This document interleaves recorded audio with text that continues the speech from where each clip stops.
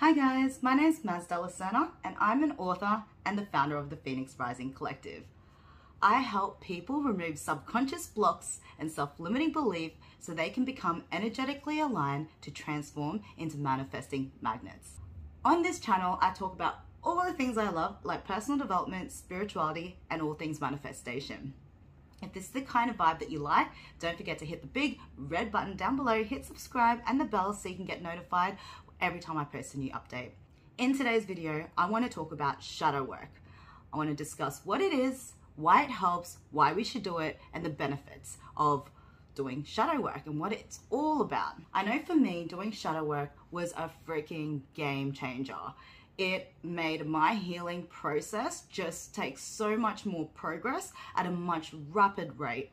And it really just did wonders for my soul and just releasing trauma and just unpacking all that baggage that I was holding onto that I was not even aware of or thought I was over. So there's a quote from Carl Jung that I absolutely adore, and it's, "Until you make the unconscious conscious, it will direct your life and you will call it fate." So shadow work is getting in touch with those darker aspects of your personality and the parts of yourself that you may have suppressed because you're ashamed of it or you're not proud of it. And we hide these shadow parts of our personality because maybe if we think about it or admit it to ourselves, they make us feel sad or even like wounded. And no one likes to feel that, right?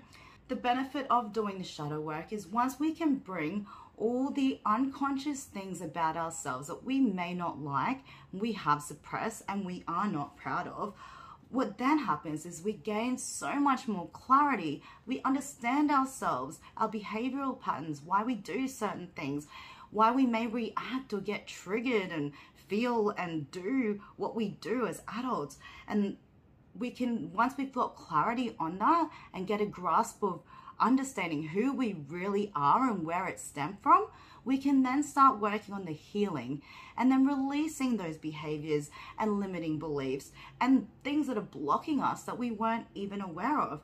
And by doing this, we can then choose to reprogram our minds and choose to make better choices for ourselves, choose to act, think, and just behave in a different way that is more constructive rather than self-destructive.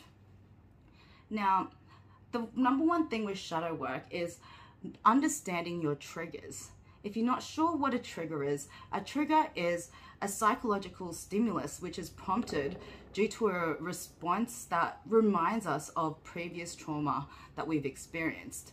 So, as I've always said in my videos, it doesn't have to be dramatic to be traumatic. Trauma can be on all sorts of levels, whether it's like what something you could like even say is at a 1 out of 10, or even if it's a 10 out of 10, there's so many layers to trauma.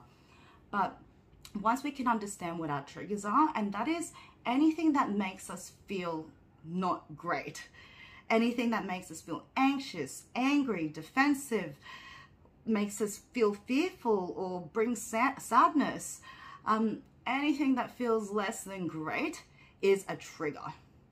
When something happens that makes us feel not so good, that is a trigger. And when we can understand where that trigger stemmed from and what it was in the past that reminds us of that, we can then start doing the work. Doing the shadow work is beneficial because once we can bring to understanding what has shaped our current thoughts, emotions, behaviors, and just understanding why we do certain things, and these certain things could be blocking us from allowing love into our life or preventing us from receiving more abundance or money or just feeling worthy or even having genuine, more authentic connections.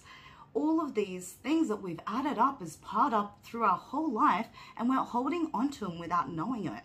Hence why bringing up our shadow side and understanding it and befriending it is the best way to be able to heal and reprogram your mind to a better way of thinking and living. There's some examples of shadow. For example, let's just say as a child, you were teased and you were bullied by the kids at school. And so as an adult, let's say someone was just teasing you and playing around, not meaning anything malicious, But because it's reminded you subconsciously of the time that you were teased when you were a kid, you've all of a sudden got really triggered as an adult, and you've really taken offense or got hurt by something that was not even such a big deal or intended in a malicious way to you, but it really triggered you.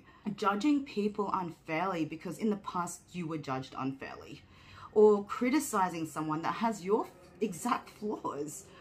Or let's just say, as a young boy, your dad told you, don't cry like a little boy, only little boys cry. And so from there, you've now subconsciously had to believe that like crying was weak and showing emotions was weak.